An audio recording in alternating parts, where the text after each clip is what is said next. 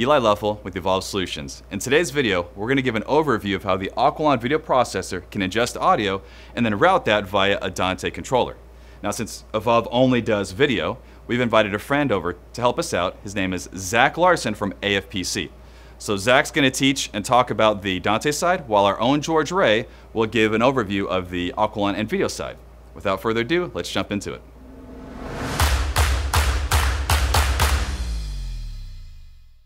Hi, George Ray with Evolve, and today we have the Aquilon RS4. What we're going to look at is how the RS4 handles Dante audio. So the RS4 on the rack, we have multiple audio sources. We have a keyprobe spitting out SDI 1080p with embedded audio.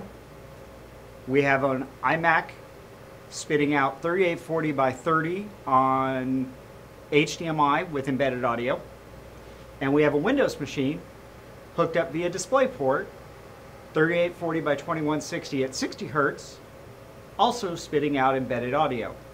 All of these sources go into the Aquilon. All of that audio feeds over to the CL5 on a single Cat5 run. Here on my control laptop, I have the WebRCS Dante page. This shows both Dante network connections, so we do have a primary and a redundant Dante network setup. I have all of the source inputs on the left-hand side, and I have all the destinations on the right-hand side. And as you see right up here at the top, my first four sources from Dante are the CL5. Now I'd like to invite Zach in to talk about how we did this connection and what he sees on the audio side compared to what I see on the video side. I'm Zach Larson with AFPC. I'm going to be explaining the Yamaha CL5, Dante Controller, and the Aquilon system. I guess we'll start with the console. It's pretty basic, 64 by 64, just like Aquilon is. We can come over here to the software and see I have all my devices here, including the Aquilon in here. All your patching will be done through Dante Controller.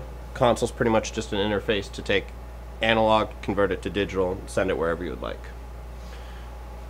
Your Aquilon will come down here in your receivers and in your transmitters. So will my console, so will any of the racks, anything in the network. Currently I'm sending music through my computer using Dante Virtual Sound Card. And you can hear that here. Some nice jazz. You can also already see that over here, sending through. I'm also receiving channels back from their playback. So earlier today, Zach and I worked on setting up the Dante connection between his console and the Aquilon. Most of that configuration is done in Dante Controller. All the patching between is really done in here. There is some on his software. You gotta tell what video to go where. Yeah, I mean, it's two Cat5s. It was 8 connections, and we were up and rolling, full corporate show. So this is a way to move any kind of embedded audio to your audio console and then re-embed it. So right now we're taking all of these different embedded sources, sending it to the audio console, taking external sources into the console, bringing it back to Aquilon, and re-embedding it in an SDI record feed.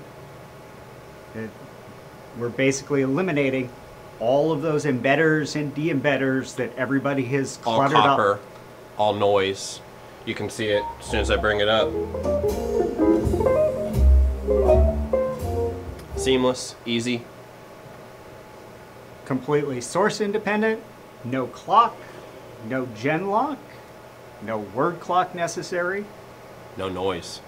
The physical connections to make it work were really just two Cat5s to bring audio and video together. So on our end, in the video department, the Cat5s, there's 2 Dante connections that are completely physically separate networks on the back of the Aquilon. However, they need to be pre-configured using Dante Controller software. You have to configure them to be redundant mode. Otherwise, You have network collisions and no audio. No audio passing.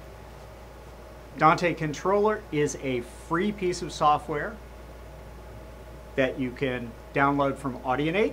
You do have to make an account, but again, it's free. Once we had that set up, your audio department is more than likely completely familiar with the software. Your video department, probably not going to be quite so familiar with it. It's a very simple package. It's available on Mac and PC, I believe. Yep.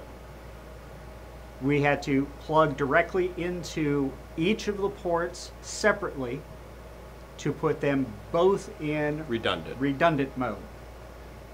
Once that was done, over here on my control screen, you see there's now 2 network settings.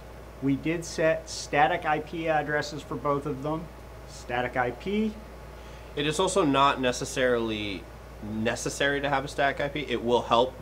The more static IPs you have, the less conflicts you'll have. We are going through 2 managed Cisco switches, like this one. This is an older model, but they still make plenty of different ones. You can go through a basic switch, but the only thing that allows you is to lock it, so people can't play with it. There's 2 in each rack. There's 2 in there. There's a lot of benefits in using the embedded audio. For one, less connections, less noise. On the video side, I've got 1 single connection. Again, there's no 1/8" mini jack analog DIs. There's no de-embedders from AJA and Blackmagic coming into play. There's no re-embedding. So my signal flow is an HDMI cable from the laptop into the back of the Aquilon. That embedded audio is there in every place it goes. And then on the Aquilon WebRCS, I merely patched it to whichever Dante channels Zach asked for. It was that easy. We're up and rolling. This entire setup probably took 2 hours. And, lunch.